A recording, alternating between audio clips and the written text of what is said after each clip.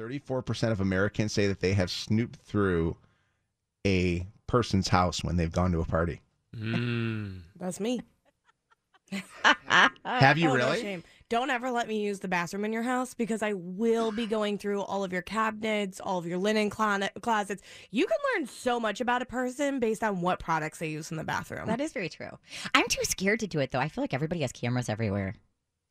If you got a camera in the bathroom, we're going to be throwing fists. I don't know. What have you found in some of the homes that you've gone to when you've gone to do that? People's prescriptions. Really? I love finding pregnancy tests because I'm like, oh, what are we doing here? Or just, any kind of down there care products always make me laugh.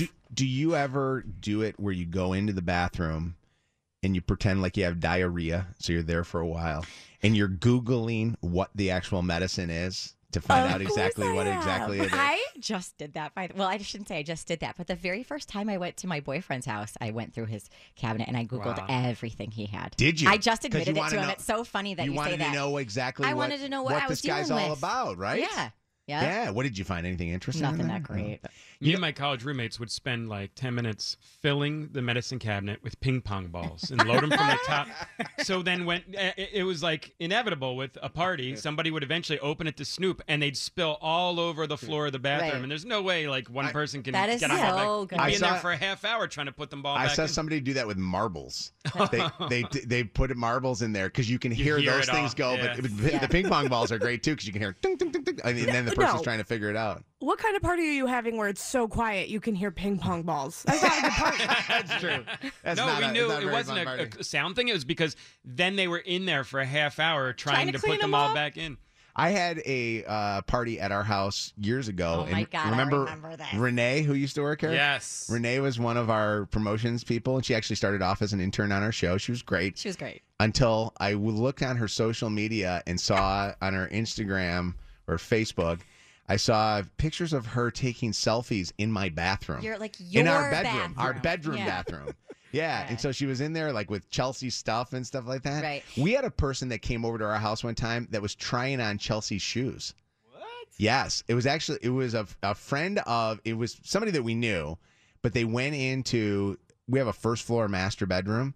So they went into our bedroom because the door was open and the dogs were like going in and out of there. And they walked in and then they walked into the closet and they saw some shoes and they were trying on Chelsea's shoes. God. And the reason why Chelsea knew that they were trying on the shoes was she was going to wear those shoes at this party and put them in a specific spot, and they were moved. And then she kind of gave me like a, hey, do we have the camera set up? Because we had like this little portable camera so that we could see like when the dogs are in the bedroom and see like, which dog is like peeing on our bedspread and stuff.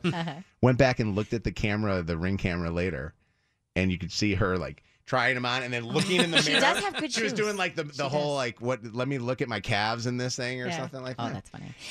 Yeah. Emma, let me get the phone number out real quick. 844-MOJO Live, 844-665-6548. Have you ever done this?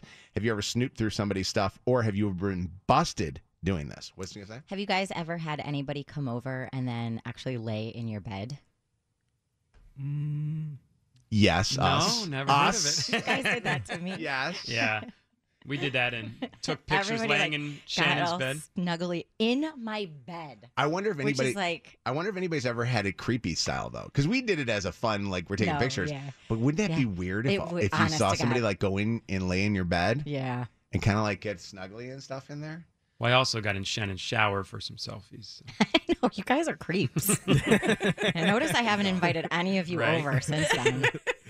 You know what's funny is I think of the stuff that I have to hide, like if we are having people over, like if you guys are coming over or somebody's coming over to the house, like there's different things, because Chelsea and I will leave out, like you leave out paperwork and things like that, you know, you kind of like, and we have a place, like a cabinet where we just like throw it, and then the worst is 2 months later you're like, oh my God. No, you go into it because you have another people coming over, you're like, oh crap, I didn't pay this bill, or or oh crap, I forgot to call about that particular thing. We're like blending friends. Like some of Megan's friends are coming over this weekend that I haven't met yet, and then some of my friends will be over that she hasn't met yet. And so I was thinking, like, is there anything we need to move? And I thought, well, I don't really have anything that I have to hide. I don't have any like secret weird fetishes or habits or anything. I'm trying to think like, what would you need to hide?